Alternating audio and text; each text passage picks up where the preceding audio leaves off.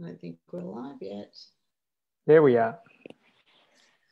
Hi, everybody. I'm Renza and I'm here from Diabetes Australia, and welcome back to our Facebook Lives. We've had a little bit of a break, but we're back after a couple of weeks off, and I'm so delighted to be joined by Dr. John Wentworth today. John, how are you? Pretty well, actually. Thanks. Thank you so much for joining us today. I'm absolutely thrilled to have you here, John. So John is a researcher who works at the Walter and Eliza Hall Institute and the Royal Melbourne Hospital, so a fellow Melburnian also in lockdown. John, tell us a little bit about yourself, please. So thanks for having me on, Renza. I'm a diabetes specialist at the Royal Melbourne Hospital and spend about half of my time at the neighbouring Walter and Eliza Hall Institute working with a team of people who are trying to prevent young children and adults developing type 1 diabetes. So the broad concept is that type 1 diabetes is caused, or it happens because the immune system attacks the pancreas so that it loses the ability to make insulin. And that immune attack happens gradually and slowly and over many years. And it doesn't become obvious usually until someone needs to take insulin because they get very sick. And rather than treat it as a metabolic problem, which is what we've been doing for the last 100 years, not quite 100 years, but 70 odd years, we're choosing to treat it as an immune problem. And so that means identifying people in whom this immune problem is occurring well before their blood sugars become abnormal, and then working out if and how we can intervene to stop that happening. Right, okay. So when we talk about prevention and diabetes, and we have those two words together, we're always talking about type 2. But so this is really interesting because I know that, every time somebody says you can prevent diabetes, people jump in very quickly and say, you mean type 2 diabetes. What is that pathway to prevention of type 1? How does that look? Well, we don't know for sure because we're still in the early phases. But essentially, it's targeting the immune system rather than the metabolic problems that largely cause type 2 diabetes. And by that, I mean obesity and the extra strain that obesity puts on the pancreas. So in type 2 diabetes, if you are overweight and we can see that the sugar levels are sort of gradually drifting up, we know that if you can shed 5 or 10% of your body weight through diet and exercise, that you'll protect yourself from getting type 2 diabetes. But in type 1 diabetes, most of the time people are not overweight when they're developing it and diagnosed with it. Lifestyle modification, whilst important for all of us, is not really a very powerful way to prevent it happening. So we need to identify, we need to learn a lot more about how the immune system causes the disease. But we also need to learn about how best to use quite a number of different drugs we have that do affect the immune system. But because they affect the immune system, they're also somewhat hazardous. And so we need to learn when might be the best time to use them and who are the best people to receive them and how to do it safely. Right. So tell us a little bit so if somebody has type 1 themselves, I live with type 1. I have a 15-year-old daughter. One of the things that I have, been very concerned about as a parent is me passing on what I refer to as my dodgy genes to my daughter. So what sort of things can people who have type 1 in the family, what should they be thinking about with this sort of research? Can we get involved? Absolutely. And in fact, we are reaching out to families with type 1 diabetes to help advance the cause because we know that unaffected family members are about a 15-fold greater risk of getting type 1 diabetes than other people in the general population. And so it enables us to identify people a little more easily who are at risk. Now, we do that currently through a blood test for antibodies. And these antibodies tell us that the immune system is attacking the pancreas.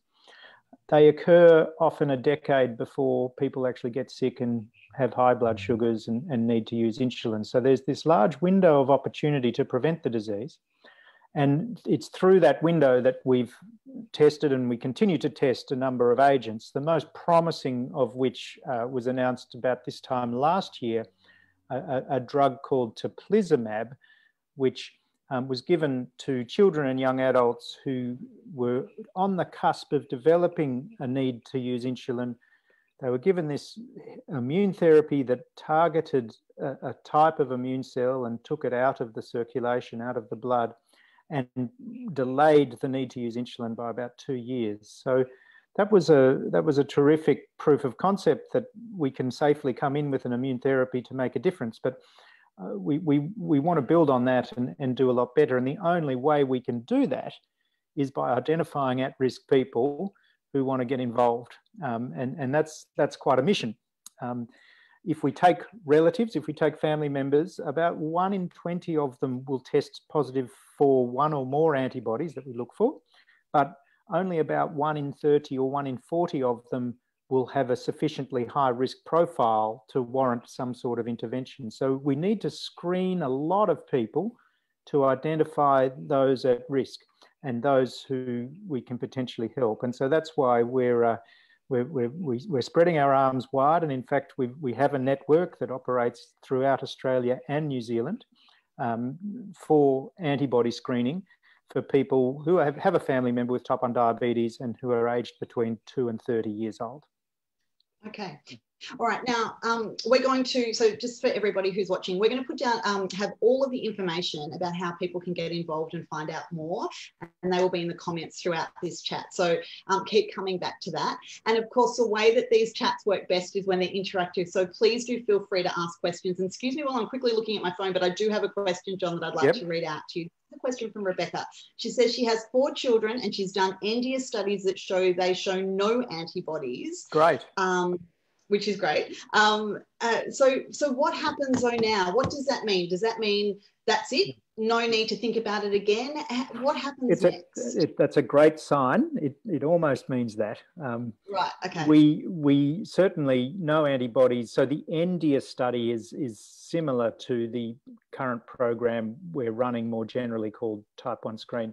The NDS study is looking at babies and young children. So we know that if you find antibodies in a child aged 1 to 3 years, that's quite a problematic situation, and there's quite a high likelihood that by age 10 that child will have type 1 diabetes. But there are many children and young adults who we believe develop their antibodies a bit later in life, and I guess if your children are still under the age of 5, it might pay to have another test, even though they're clear around age 6 or 7, something like that. And again, if they're clear at that age, then really the risk is back to the general population, 1 in 400 or even lower. So that would be a terrific sign. So I think it's a terrific sign that there are no antibodies at this stage. And if they continue to test negative in India, then I would leave them alone for a bit and then maybe get a test done a bit later on, just before adolescence. Can you tell us, what does a test involve? Because I think that's often perhaps something that people might be a bit reluctant about. They're worried about their child having to have a blood test, for example. And we're very mindful of that, and we are working with a group based in San Francisco who are developing a blood spot test, but that we need to sort that out, but that probably won't be ready until end of next year or the year after. So we're taking steps to do that. But currently, the test unfortunately does require a blood sample, and so you need to have a phlebotomist, a blood collector, put a needle in a little vein and to take a blood sample, and that in skilled hands is actually fairly straightforward, and much of the problem, particularly in children aged 3 to 10, is the precognition, the worry and the thought of having the needle. But it is a hassle, and you do need to go somewhere to get it done, and you often need to bribe your child before and or after it. And we can understand that's a big problem for some people. There's another assay that again is looking interesting, which is looking at saliva-based testing as well. And we're hoping to sort all this out in coming years, because that's a major issue, particularly with COVID as well. It's completely understandable, particularly in Melbourne, that people don't want to go anywhere near a blood collector. And although they are following very good protocols, I can sympathise with that view. But in general terms, you know, the blood collection services in the community are very safe from a COVID point of view. And I can vouch for that with the many thousands of patients I've had have tests for other things, have no real qualms with it. And we haven't seen any significant cross-infection from phlebotomy sites into the general population. So I think it's relatively safe, but certainly very reasonable, particularly in Melbourne, to wait and, you know, another few weeks until the numbers come down before you head out for a test if you want to get your little one tested. Yeah, but that is reassuring to know that, I mean, things are very safe in any setting. That I know that I had to have an eye doctor appointment a couple of weeks ago, and so many precautions being taken. So that is certainly reassuring. Now I have a question from SB who says, has type 1 but doesn't have any children. Would it be prudent to have nieces or nephews tested, and that they're the only person currently in their family, and hopefully not only currently, with diabetes? So our answer would be yes. I mean, we've structured this so a niece and nephew has a slightly lower risk than a son or daughter if you had one, but the risk is still there and elevated above the background. So we would be delighted to welcome them on board.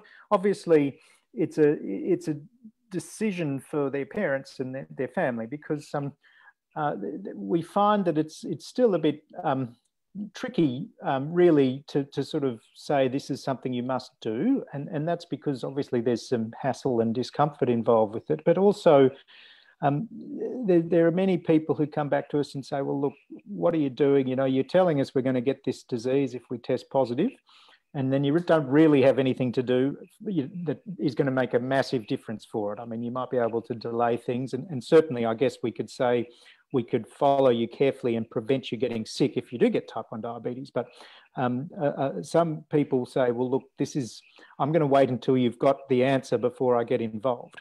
But if the family of your nieces and nephews are sold on what we're trying to do and keen to get involved, and I guess if you take my word for it, that we really do strive to look after each and every person who joins the study to make sure that they do not get sick if they get diabetes, and they get opportunities to access immune therapies that are not yet approved, then please let them have a look at the website. There's a lot of information on our website, and contact email and phone number if you need further information.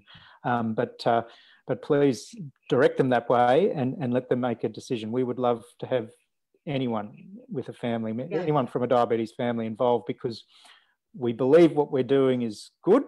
We're providing good care to people who do test positive, and we are part of this worldwide mission to develop an effective prevention therapy that can be rolled out more generally in the community in the fullness of time.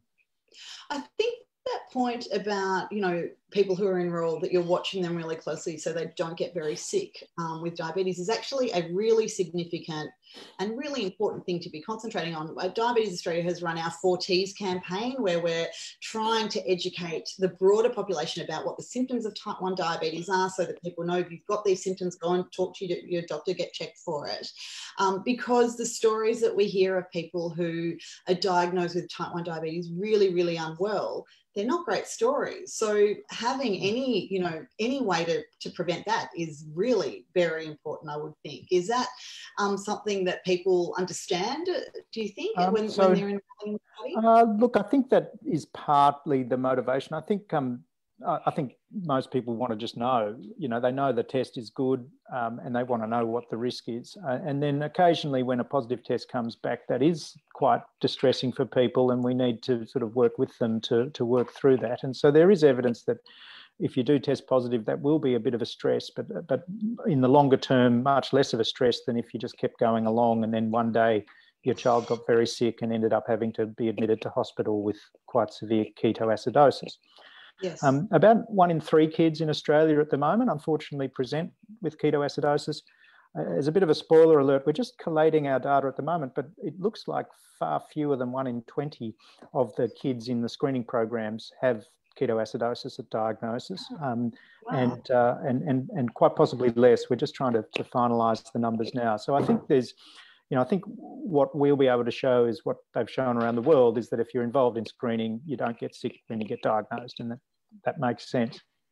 The other sad thing is that, unfortunately, because it's a rare condition relative to a lot of other things, there are many stories of families going to their doctor saying, my child is not doing well, they've got a sore throat, they're not thriving, they've lost weight, and they're told it's something else, most likely a viral infection, or, we'll just see what happens, come back in a few days. And of course, by that time, they've had to go to hospital and be admitted to have an insulin infusion and all sorts of things. So unfortunately, because it's relatively rare and because in general practice you have to deal with so many other things, and it's not top of your mind, there are many stories of misdiagnoses with quite significant consequences.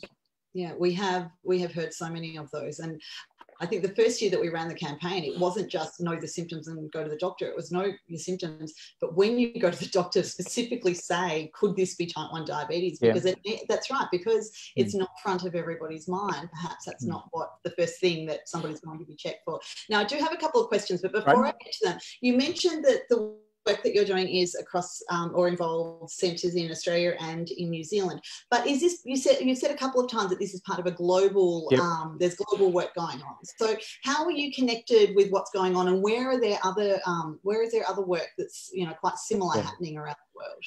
So, well, the local node is funded by JDRF Australia primarily, with some help from JDRF International as well.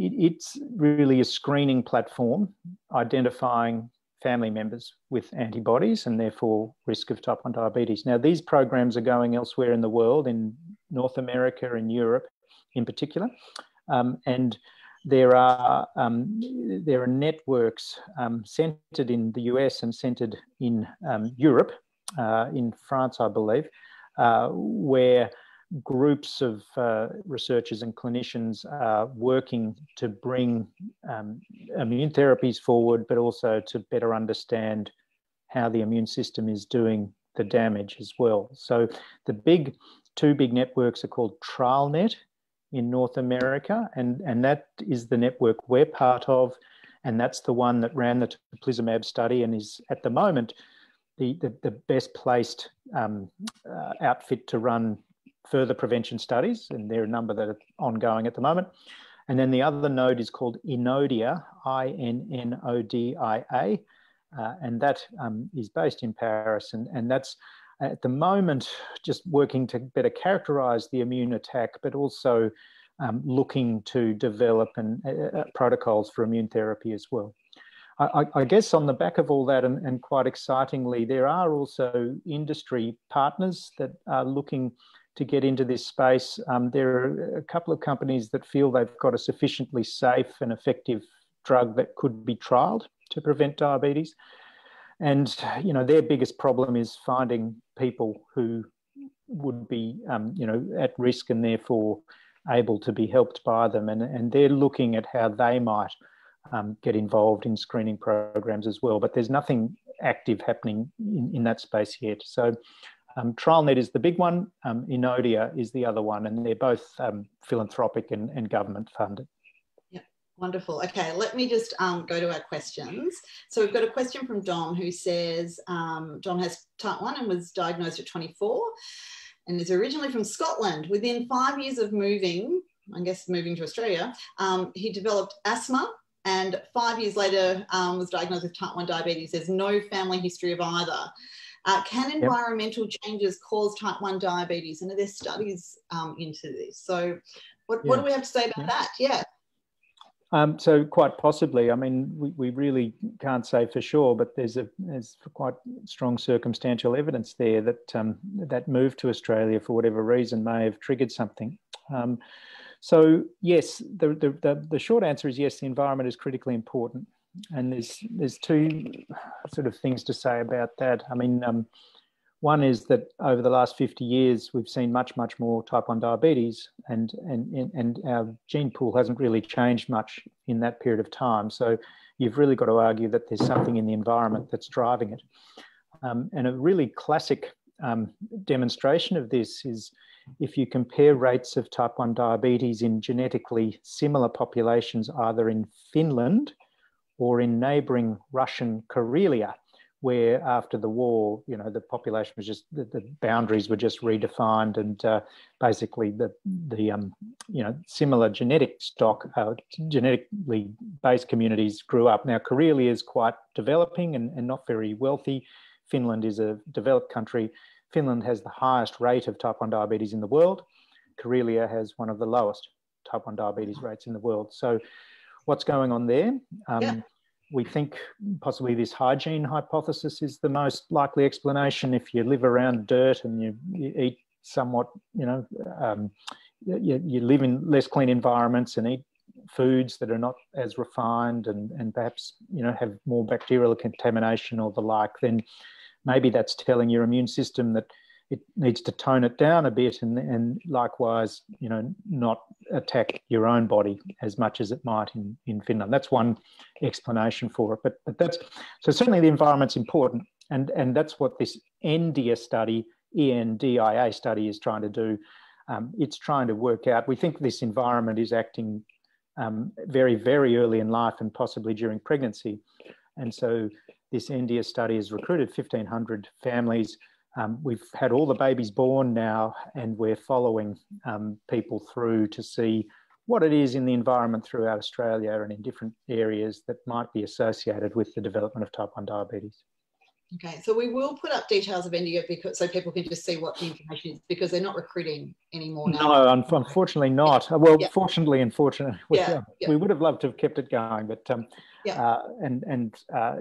all those India, I'm sure there's a few India participants listening in at the moment. I mean, we're incredibly grateful for the effort that they've made, because it's a really heroic performance all around, really. Yeah, absolutely. But it is something for people just to keep on top, to keep up with and to keep reading about. It is really interesting. So we've got a question from Alex. Alex has type 1 diabetes of 46 years, but there is no one in Alex's extended family with type 1. Yeah. Alex has 3 children and now grandchildren. Is it possible that her children and grandchildren, sorry, Alex, I don't know, but it's Alex, he or she. Is it possible that Alex could have passed this on to family members? So it can. Look, the reality is that about 85% of children diagnosed with type 1 diabetes do not have a family member with type 1 diabetes. Yep. Okay. So the reason we are targeting families is because it makes our job easier. Of course. But it doesn't. But if we had the resources, we would test every 5-year-old kid in Australia. Because we know that we're only picking up 15% of future diagnoses when we do what we do. So yes, even though it's not in your family, Alex, it could be there in your children. And this is because there are a few key genes that you can pass down to your kids. And we know that they carry risk, but it's clearly something else needs to trigger the disease, something presumably in the environment that acts through the genes to cause the disease. So it's quite likely that one or more of your kids and grandchildren have those genes, and therefore their risk would be higher than the general population, and an antibody test would sort out whether they're at risk or not. And so please get on board, have a look, see if they want to get tested. Okay, so John, help. Let's talk a little bit about what the process is if somebody enrolls in the study. So they've decided that they've made the decision, their kid's happy to do it, or, older, because it's up to 30, so it's not only young kids. Can we talk a little bit about what happens? They have their blood test and it comes back positive. What does that mean? And what are the next steps then beyond that? So I might just take a quick step back and just talk people through the whole process. So the website, so we need to, this is a research study, so we need to consent people for it. And so although we're in an electronic age, we actually need people to download a form, sign a page and scan it and send it back to us. And so there's a consent process, which is all doable through the website by downloading a form and getting it back to us. Then we send out a link to complete a 10-minute survey so that we can capture the basic details and the contact details for the person being screened. And we also send out a form to get a blood test in the community. And so we've got links throughout Australia and New Zealand where that can happen. And so you do the survey, you get your form, and when the time's right, you go and get the blood test. The blood sample is shipped to Melbourne. the antibody tests are done in batches. Within 6 weeks, we get the result and we communicate it straight back to you. Now, if it's negative, you get an email. And if it's positive, we call you up and we tell you what it means and what we should do. And at the moment, we're being a little bit cautious, I guess, and we're saying to most people with antibodies, even if they have a single antibody and therefore don't have a particularly increased risk of diabetes, we're encouraging people, again, for free, to go and get a glucose test to check that their glucose tolerance is normal. And if you test positive for antibodies, we can then discuss the various intervention studies we're doing to try to prevent disease. And the two that are actually, sorry, there's only one running at the moment because of COVID, but and would you believe it's trialling a tablet called hydroxychloroquine, which you might have heard of recently. Okay. And we were worried a few months ago that the world stocks of hydroxychloroquine would have been sort of all warehoused in the US, but the study's still going quite nicely. And in this study, which was recruiting fantastically until COVID and has about worldwide, I think, we're looking for another 50 to 60 participants out of a total of 200 or so. This study's a daily tablet, looking to see if you can delay the progression of diabetes and keep the blood glucose levels normal. The other studies, we've got one that's currently running. We're going to have results for next year, where we used a drug we use for rheumatoid arthritis called abatacept. And that's going to be really interesting because it's a very safe treatment, very well tolerated. And if it shows a benefit, I think could quite reasonably be rolled out fairly quickly. And then we have a study on ice at the moment for kids and young adults who are getting very close to diagnosis because their blood sugar levels are going up a bit after the blood test. And that study is just not a great option in the COVID era. So we need to really wait until either the numbers settle down or we have an effective vaccine before we dust that one off and get it ready. So that's what's happening from a prevention point of view. But also, you get my phone number when you test positive. We link you up. If you live in Western Australia, we link you up with the Perth Children's Hospital.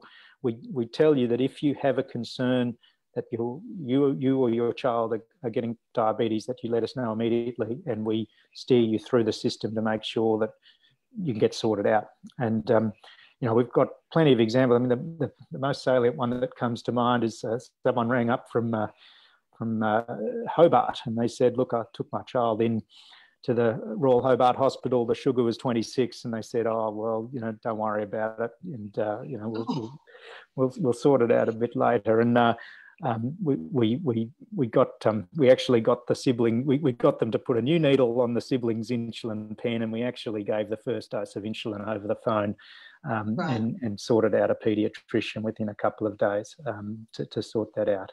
And we had the luxury of having one of those glucose monitors on the arm for the child as well. So I was having a look at some data being beamed in as well. So we really are passionate about making sure people are looked after if trouble arises.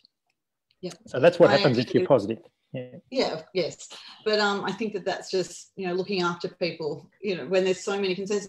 I wanted to ask though, is part of it being referred, because I know that for a lot of people this really would be emotionally quite overwhelming. Are people able to speak to a counsellor or to a psychologist either as part of your program, or is that something that you can assist people with if that's something that you feel they feel might be of use to them while they're dealing with this? Yeah, so look, unfortunately, we don't have any formal psychology support, but we do have ourselves, and we do have connections to various health providers, including the general practitioner and other clinics. So I think, look, I think it's a really important thing to consider before you jump into this, to think about how you would feel if the test became positive. Thankfully, we haven't had, major issues with people really, becoming incredibly upset and highly anxious because of the results. We, as I say, we will try to deal with that as best we can ourselves, and then try to refer through the general community pathways, usually through general practice, to manage that. Yes, it can be upsetting, and I think talking through, I think that the message that helps most is knowing that, you know, knowledge is power. So you're now empowered to do something if you see some symptoms, and you've got a lifeline, if, you know, back to us if there are problems. But also that it does provide an opportunity to get involved in the prevention as well, and to make a bit of a difference either for the individual or for the greater community. Yeah, absolutely. So just to everybody who's watching, if you've got any last minute questions, you should get them to us, because we haven't got much longer, but I have got a couple of comments here that I would like to read out. So we've got one from Brendan who says, he was diagnosed at 11, family history caught up later with his father being diagnosed with type 1 diabetes in his 70s. And it was initially misdiagnosed as type 2 diabetes, which happens quite a bit. Yeah, so, and you know, at 70, at 70, I guess the GP was probably not even thinking that type 1 could have been something to consider. You know, this sort of goes to, you know, that we don't really understand what the hell's going on with type 1 diabetes. Presumably, you know, your father lived in a different era, different environmental cues, and maybe there was something there. I can't explain it any better than that. But sure, I mean, it's certainly understandable in the context of family risk. Yeah, absolutely. And Steve says, this is great research that you're doing. I will check your website and drag the kids to get the antibody blood test. Dragging, inviting, bribing, whatever it takes. Yeah.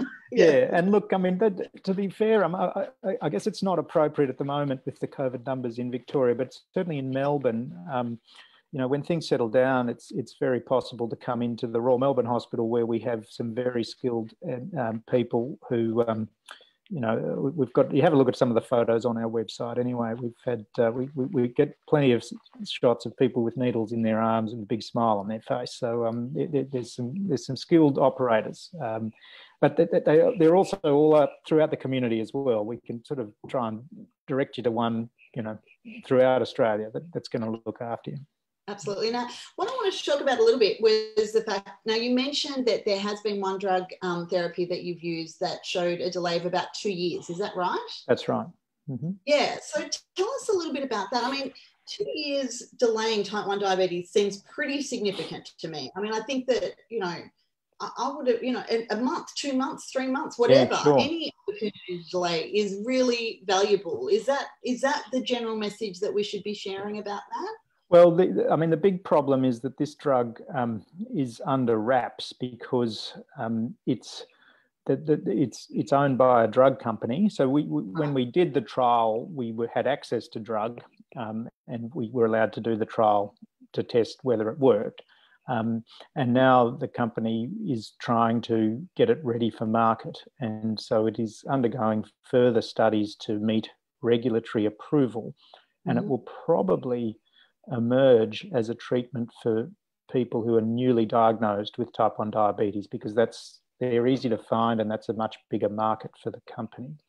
But it will, I think, also, you know, if it's available generally, then we'll be able to use it for prevention as well. Now, the biggest problem we're going to have initially, if there's only one drug in the market, is it's going to be heinously expensive. And so we're going to have to wait till there's a few other players out there.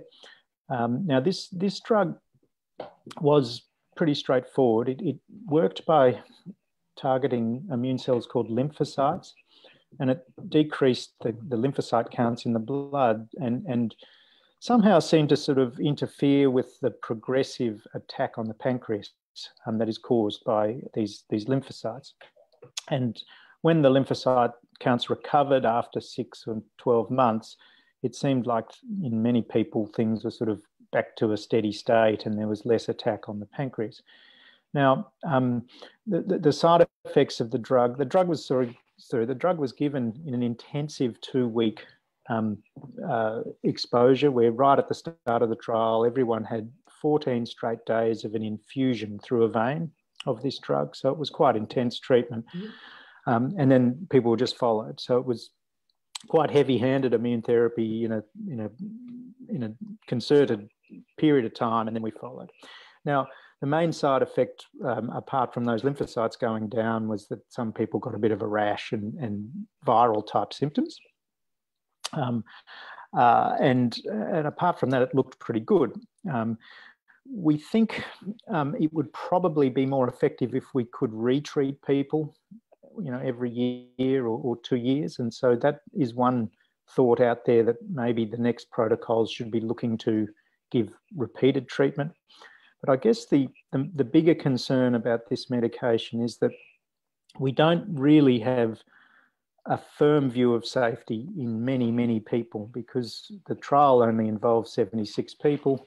That's a small number. You'll never identify very rare side effects, and you'll never really have a good sense that its long-term safety is okay in 10, 15, 20 years, although we are accumulating a bit of data with that drug as well. So I think things will evolve here. One of the great hopes is that there are a lot of drugs currently used to treat rheumatoid arthritis, that we have a much better handle about safety of these drugs. And some of these are being worked up to be put into prevention trials as well. And so I think, in the near future, we'll have a bit more information, including about this abatacept drug that is going to be announced next year, hopefully, that will guide us so that we can say a bit more about how confident we are about the long-term safety of these agents as well. So rheumatoid arthritis is another autoimmune condition, just like type 1 diabetes is. So is there a connection between those two conditions specifically, why there seems to be both, the drugs working for both conditions? It's, I guess the commonality is that they are autoimmune diseases. So the body's immune system is attacking the body by mistake. That's essentially what an autoimmune disease is. And I guess similar immune functions, including these lymphocytes, are playing a role. But they're distinct in many other ways as well. And the risk genes are very different between rheumatoid arthritis and type 1 diabetes. I guess the other thing about rheumatoid arthritis is that it's much more aggressive immune manifestation. I mean, when you have rheumatoid arthritis, your joint swells up, and it's pretty hard to miss. You get a painful swollen joint. Now, you don't get a swollen pancreas in type 1 diabetes, and you certainly don't get a painful swollen pancreas in type 1 diabetes. So I think the intensity of the immune attack is also a bit different in the two diseases. But nonetheless, there's enough commonality there for us to feel it's worth testing these agents. And as I say, there are some promising early findings. Now, John, we're going to wrap up, and I'm going to ask you a question that I bet you hate being asked. Every day I've been watching the Premier give his conferences, and people ask questions, and every time I yell at the TV, he doesn't have a crystal ball. But I'm going to ask you, as if you have a crystal ball right now. Yeah. What does the future look like for type 1 diabetes? When are we going to get to a point where we will be able to have therapies and treatments available that can delay, prevent, can, really make a difference so that people are not getting type 1 diabetes? Is that something that we're thinking is going to happen? Look, it will happen. I mean, the problem with type 1 diabetes, say, compared to rheumatoid arthritis, for instance, is that the timeframes we're talking about are quite long. And cancer is another example. I mean, they sorted out pediatric leukemia in the 50s because, it was such a devastating disease, and they could see very easily when something worked or not. When we talk about prevention in type 1 diabetes, we often need to go for 5 years in these trials, and it's relatively difficult for us to see what's happening, in a really detailed manner to the attack on the pancreas, the immune attack on the pancreas. So one of the great needs we have is a better way to measure the intensity of that immune attack and how our therapies are working.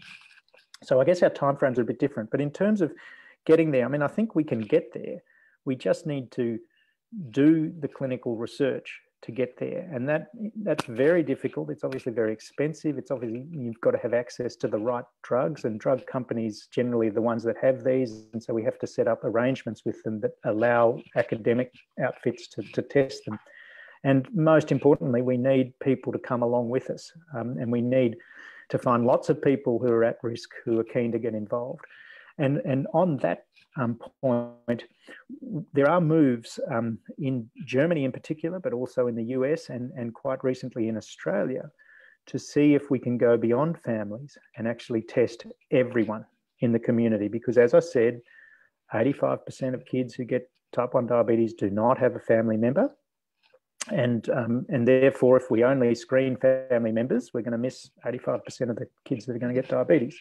And, you know, we're obviously missing a bunch of people who potentially could get involved in these clinical trials and help us get to an answer sooner. So that is something that will evolve in the coming years, is population screening. It's going to be vastly expensive. It's going to be difficult. It's going to have a bit of blowback maybe from the general community saying, what are you doing? You know, this is unreasonable. It's just causing a lot of stress. But I think there are moves to see if we can get that happening routinely and use it to drive the advances and particularly the clinical trials that we need to tell us how to do this better. Okay. Dr. John Wentworth, thank you so much for joining us. I have so many more questions that I want to ask you, but I will let you go and have lunch or something. Thank you to everybody who has been watching along and commenting and asking questions. We will have all the information available, so it's probably already up there, but please do check in the comments and get involved. Go and have a look, have a read, you get involved however you can. I think that is you know, really, really important. And what's really been highlighted is that we need people to actually put their hand up and to participate. But thank you so much for joining us. Thank you so much for the work that you're doing, John. Everybody, we will be back. So please do keep an eye out for what we're doing with future Facebook Lives on Thursdays at lunchtime. But thank you, everybody, very, very much for watching. Thanks a lot. Thank you. Thanks a lot.